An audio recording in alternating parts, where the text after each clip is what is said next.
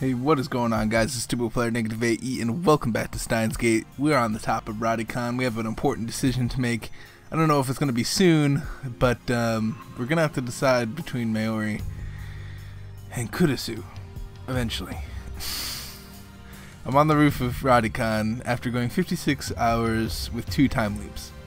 Really, I'm going to do both of them, because I want to see the endings for both, but it's a crazy decision to have to make.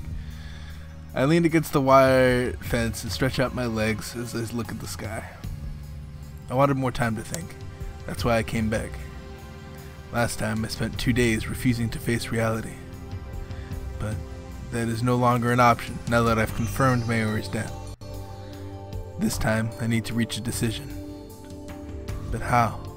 This equation has no solution. No matter what choice I make, someone dies.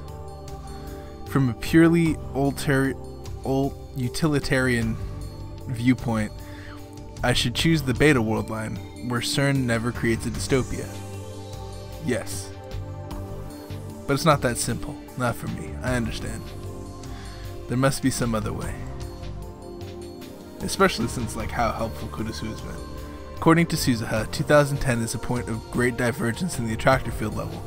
Dude, what if we made it to freaking attractor field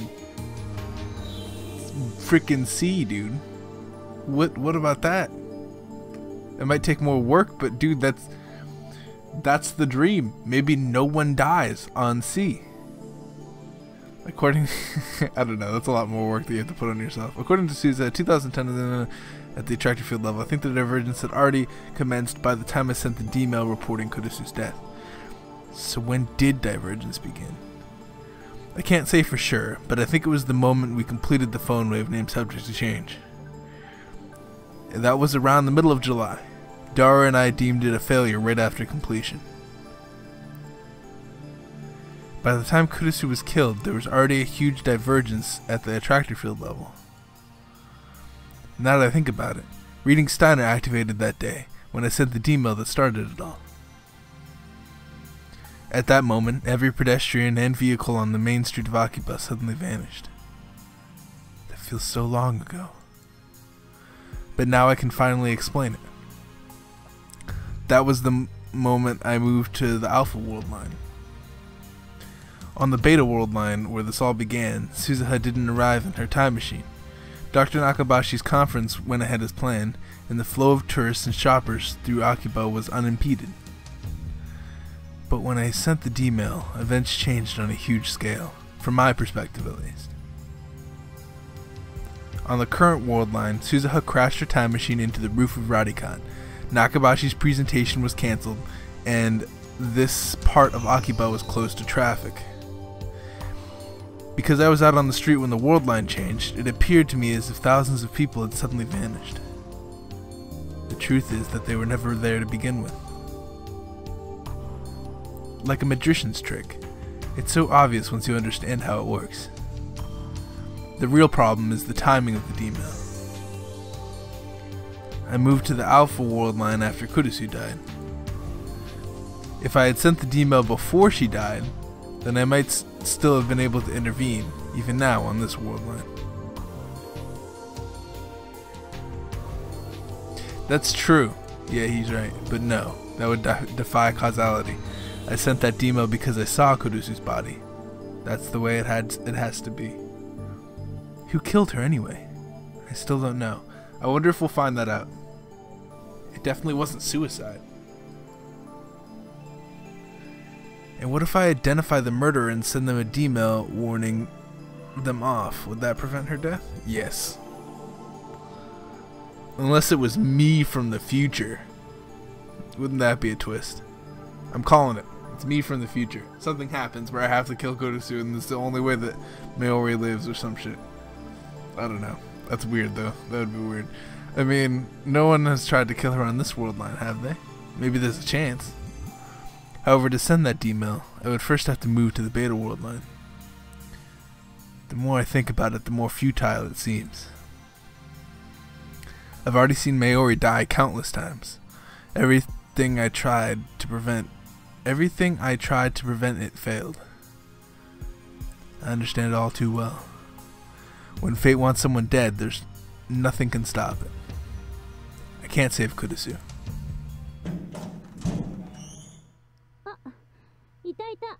There you are. Let's tell her. I thought I was alone, but it seems that I was wrong. So she's... Oh my goodness. I mean...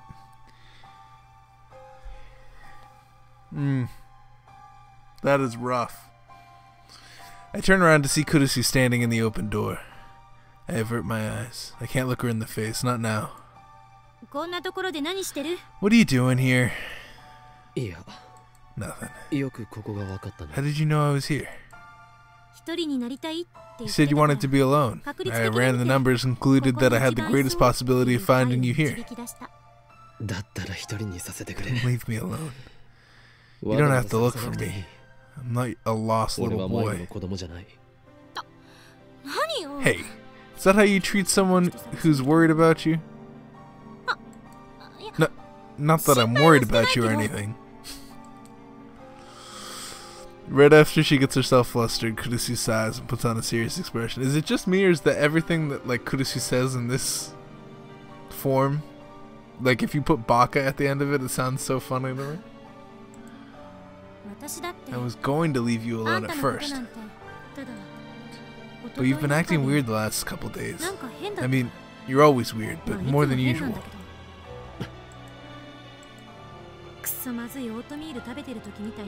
You look like a kid forced you.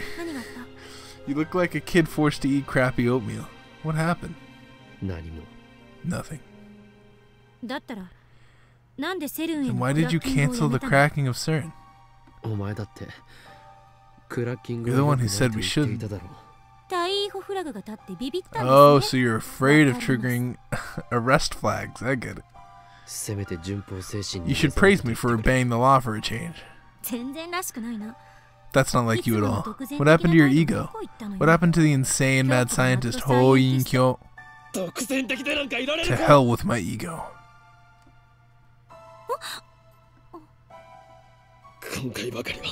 This time it's not that simple. I have forced my ego on others before. Suzuha, Ferris, Lukaku. I sacrificed their dreams for the sake of my goal.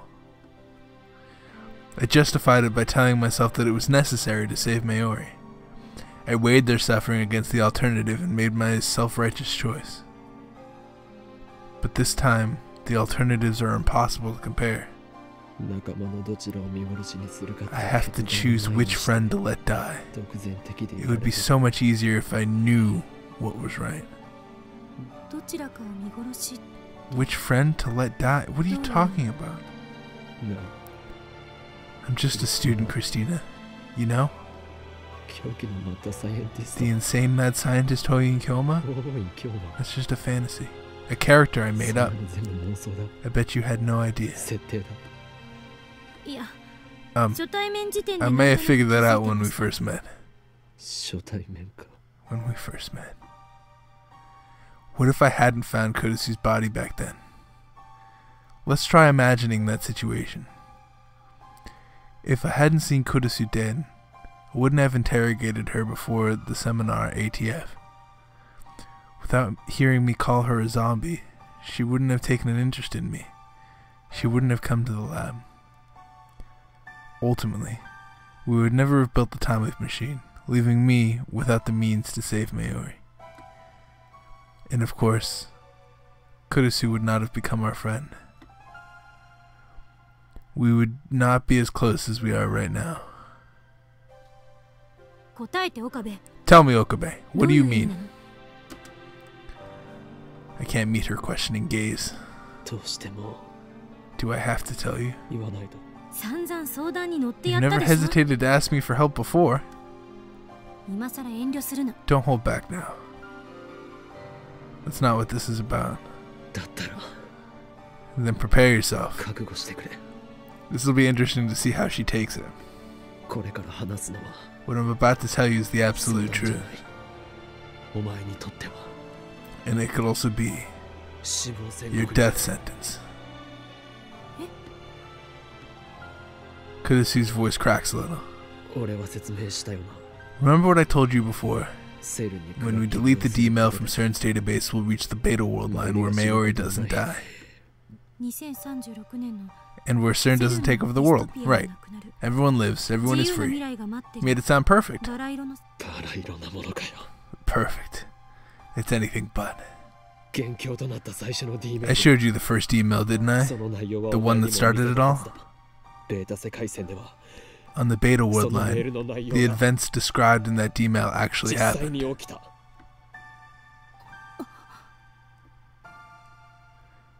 Kurusu is a genius. I have no doubt that she understands. Kurusu, on the beta world line, you die on July 28th. And according to the attractor field model, nothing could prevent that from happening. If I want to save Mayuri, I have no choice but to let you die. That's a weird way to put it. It's a very weird way to put it. I would word it differently if that was me. But it's true. It's not false. It's just a weird way to word it. Kurusu says nothing. What expression is she making now? I reluctantly sneak a look at her face.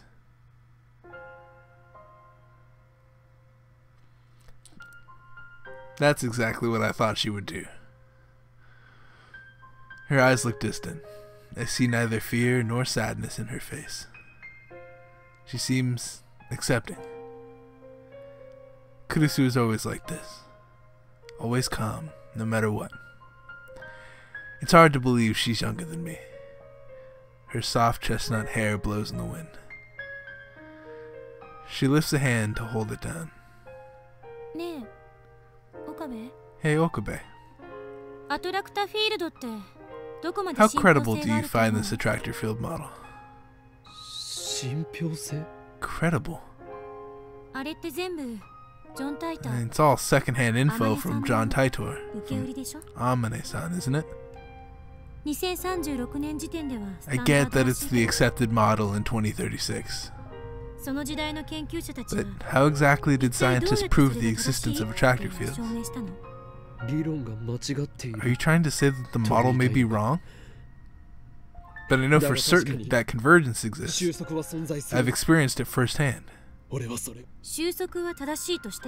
Even if they're right about convergence, what about the relationship between world lines? The moment I change world lines, everything is reconstructed. Past, present, future. But that's just from your perspective, Okabe. Once you go to the beta world line, the me that your brain perceives will die. In other words, your perspective will have chosen the world line where I die instead of the one where I don't. However,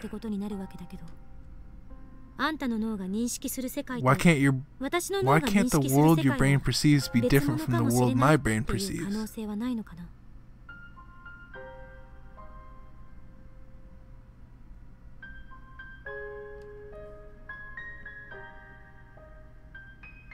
I forgot her specialty was neuroscience. I'm trying to think about what she just said. I'm sorry.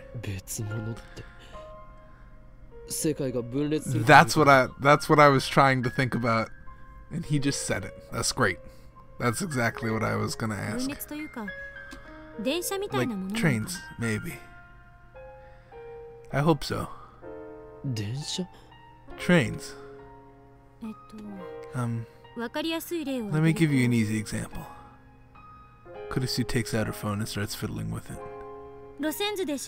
If I want to take a train from Akiba to Yokohama, which route should I use? I didn't know you were a rail fan. I'm pretty sure I already know what that means. But I'll check anyway. Tips. Okay. Yeah. It's just an example, jeez. You choose to take the Yamanote line to Tokyo Station, then transfer to the Tokido main line for the rest of your trip. Kurusu keeps talking as she looks at her phone. apparently reading off itinerary. But I take the Yamano line to Osaki and then transfer to the Shonan Shinjuku line. Another person, say Hashida-san, might decide to take the Keihin Tokuko line for some reason. They're making me work, dude. And Mayuri might ride the Shinkansen from Tokyo.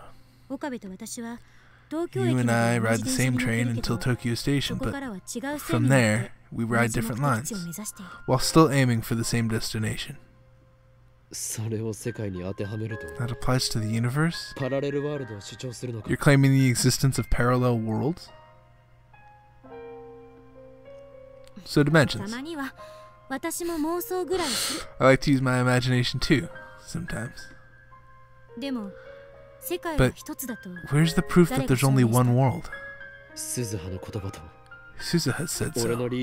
And then there's reading Steiner. In other words, an unknown time traveler and your unexplainable superpower. But we knew Suzuha. There's no way to prove that she was Hashida's daughter, or anything she said about 2036 either. Not without going there for ourselves. And if reading Steiner is what you say, then it means that your subjective experience influences the memories of every single human being. That's completely absurd, Okabe. If that's true, then you're literally a god. But there are no gods in reality. The world doesn't revolve around you. It's just your brain making you believe it does. If that makes you this world's god, then I must be a god too. My brain is just as big as yours. What are you trying to say? Let's say you choose the world line where I die. That doesn't mean I have to do the same. The fact is that I am standing here right now, observing the world with my own subjectivity. I already exist on a world line where I don't die. Even if your perspective shifts to the beta world line, my perspective might remain here. It's a question of where the soul lies, and I won't let you have your way with my soul. No true scientist would accept a hypothesis that flimsy. But there's a chance I'm right. So you have nothing to worry about. Kurusu smiles. How can she smile? I just told her that she's gonna die. The problem is that you don't want to let me die, right? But if my hypothesis is correct, I'll still be alive on another possible world line. So there's no reason to be afraid. It's just a hypothesis. The same is true of attractor fields. It hasn't been proven. Even if someone did prove it by 2036, it doesn't help us here in the present. In other words, anything is possible. Why is this moment so sad? I feel more sad in this moment than I do for most. This is a sad moment. Kurusu turns her back to me after finishing. It's an armchair theory. A daring armchair theory that could quite possibly render meaningless everything I've done up until now. How can Kurusu stay so calm? She's just an 18-year-old girl. You really don't have to worry about me, Okabe. It would just hurt my pride if you did. Ah, that was well voice acted.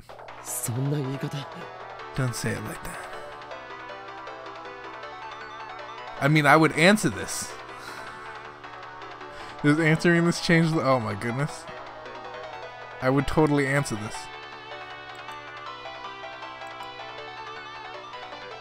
We're answering it. Moshi moshi. Moshi moshi. Ah. Mayuri ka? Mayuri. Jesus. Yeah. Displayed on the screen is Mayuri's face, devoid of its usual brightness for some reason. どうした? What's wrong? I've heard from Daru-kun that Okarin's been acting kinda strange. Mayushii was so preoccupied with Komima she didn't really notice. Even though she usually notices right away when Okarin's not happy. I'm sorry, Okarin. Don't apologize. You've done nothing wrong. Did something happen? Okarin? I can't tell her. I can't. I've kept it a secret from her all this time. That's the way it has to be. There's nothing wrong.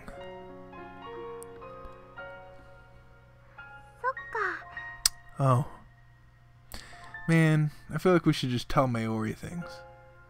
I feel like she'd be understanding if we just gave her a chance. Yeah. See? You know, you used to talk to Mayushii about a lot of things. Remember? Like, the organization's 4 leaders, their names are Back Turkish, Virginian Bump, Balloon Drag Queen, and Wide-Eyed Gore, right?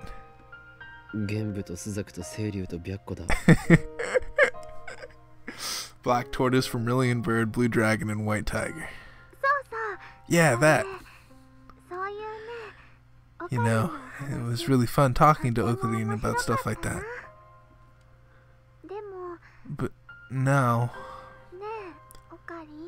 Okarin, if Mayushii's a burden, just say so, okay? What? I never. Hey, I'm hanging up now. If you feel like talking to Mayushii about anything, just call, okay?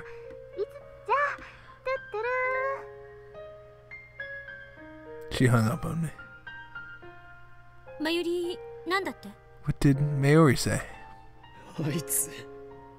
How are you a burden? Don't say things like that, damn it. Why is she only serious at times like this? A burden, huh? I never felt Mayuri was a burden. Not once. Then you should tell her that. Maybe it wasn't a good idea to leave Mayuri in the dark. I agree. She never looks like she's thinking anything, and yet she saw my doubt. Either way, I can't tell her the truth. I don't understand why. Okabe. Kurisu sighs and then glares at me. The old you wouldn't have worried about anything. Anyway, you should go see Mayuri. I'm sure she has a lot to say. She's right. Even if I don't tell Mayuri the truth, I need to at least tell her something. I'll postpone my decision and go see Mayuri.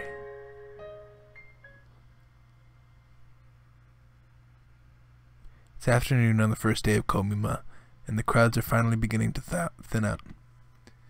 Of course, the industry booths and cosplay area are still packed, but at least I don't have to sit in a line to get in.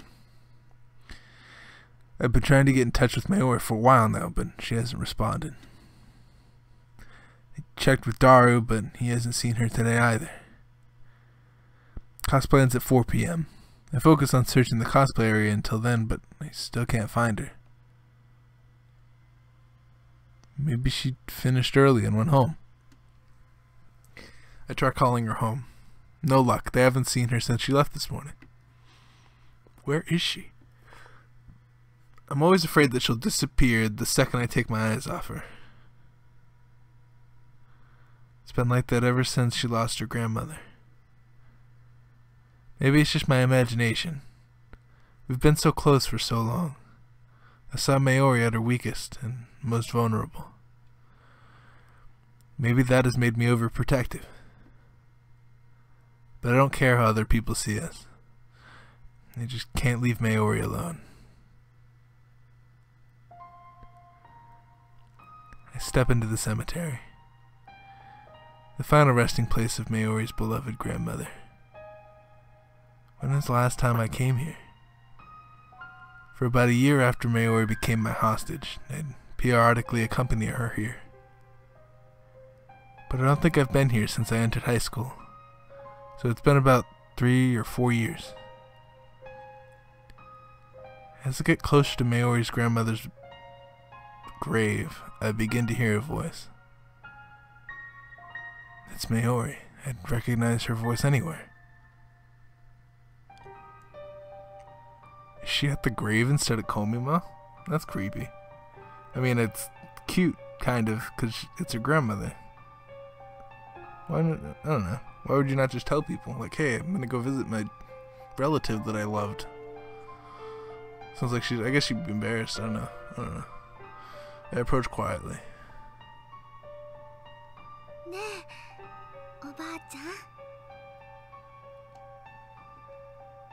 Okay. Mayuri is standing there, talking to the grave. What a relief. She hasn't disappeared. I decide to watch silently from a short distance away. I've been having scary dreams lately.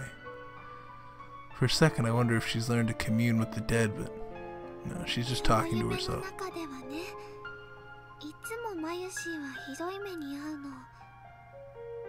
What?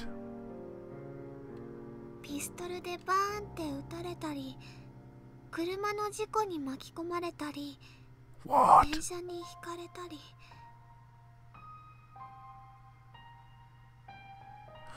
What if she has reading Steiner too? I swear I've said that before.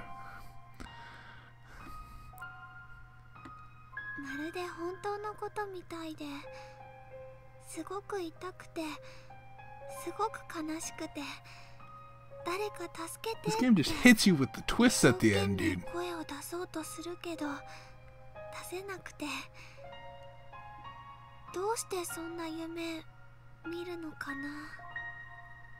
That is so weird.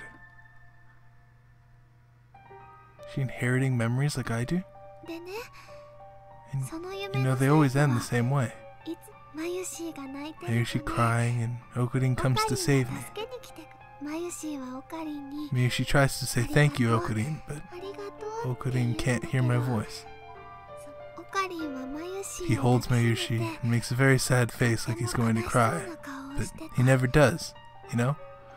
I can tell he's forcing himself not to cry. Come to think of it, both Ferris and the Kaka remembered the memories from before the past changed. I used to think that memories couldn't be shared between world lines. I used to think that I was the exception with reading Steiner. But maybe that's not the case. Maybe everyone has the same power, and the only difference is how strong it is. Maybe reading Steiner is nothing special after all.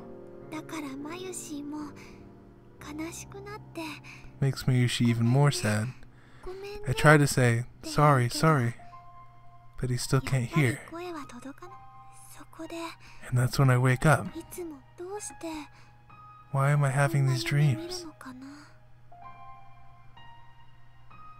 I failed so many times to save her.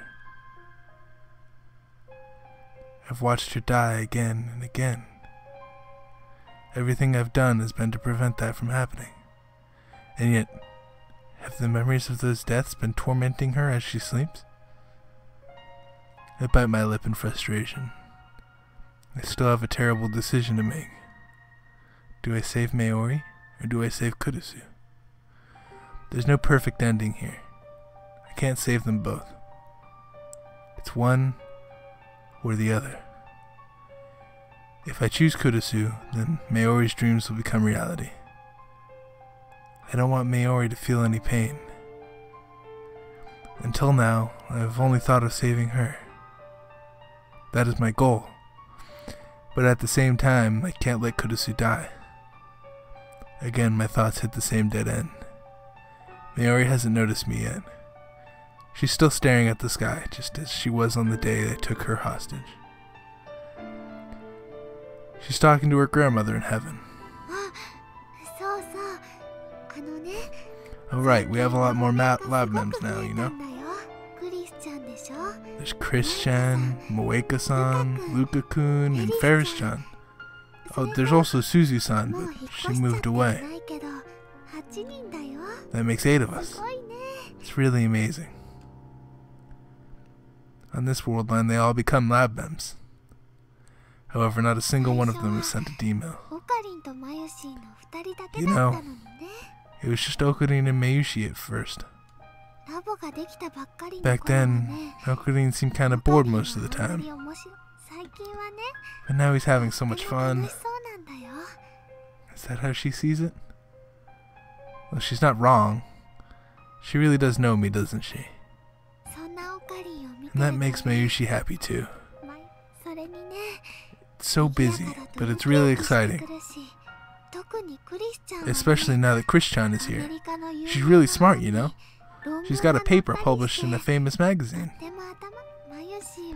Mayushii really admires her. She even made a time machine. Oh, but can't forget Okarin and Daru-kun helped too. Then Mayuri falls silent. Her gaze becomes distant.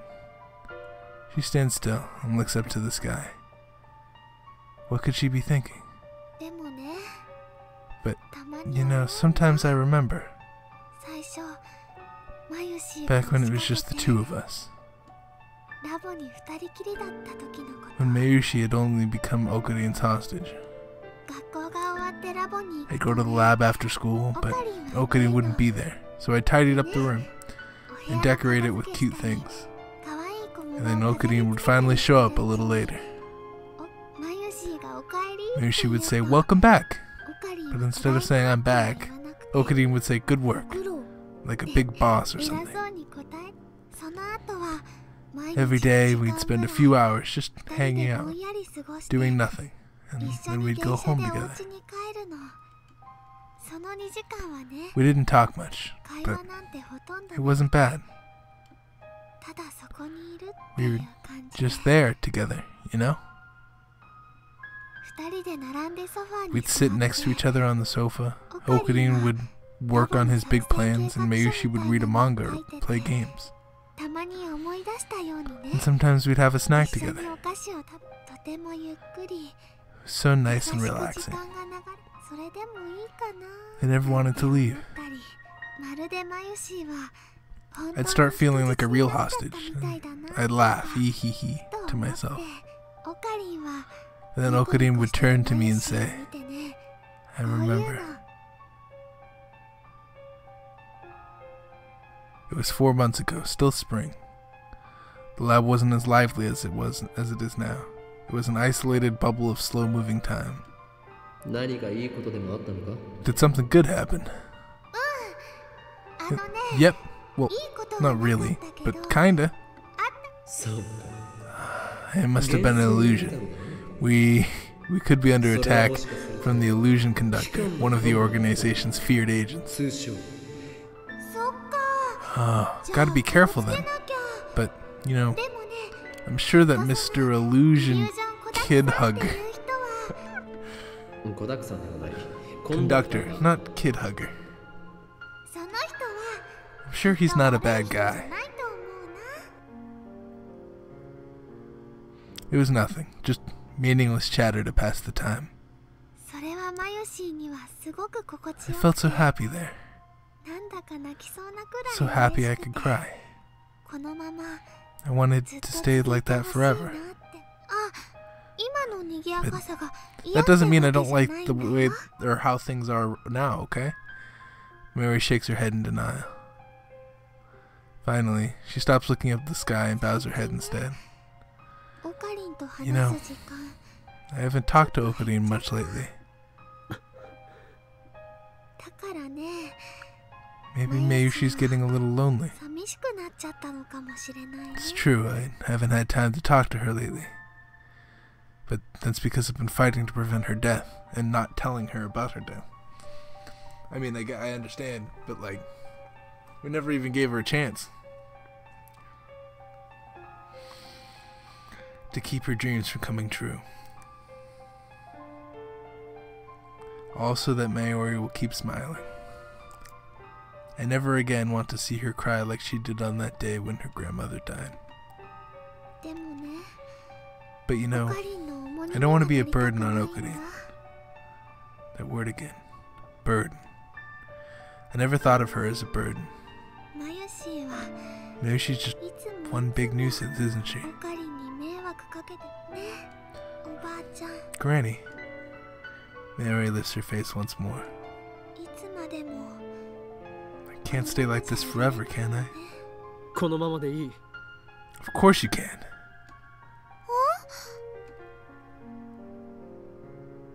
When I finally speak to Mayuri, she turns my way with a surprised expression. Her face is so soft, so innocent. Slowly, her lips curve into a smile. It's Okarin! Wow! How'd you know I was here? I always know where my hostage is. Hostage. You cannot escape my grasp. Not ever. Oh. But don't wear yourself out, okay? Mayushii's a little worried. Hoin Kyoma's not so weak as to require your concern. When the time comes, I'll tell you everything. Huh? So stay with me until then, like you always have. Okay.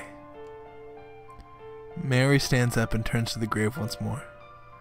As an offering, she leaves a brand new white lily, as well as some dango dumplings. Dango dumplings. Let's head back, Okarin.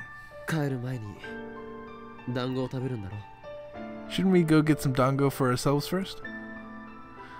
Back when we used to visit the cemetery together, it was part of our daily routine to eat dango on the way back. Of course.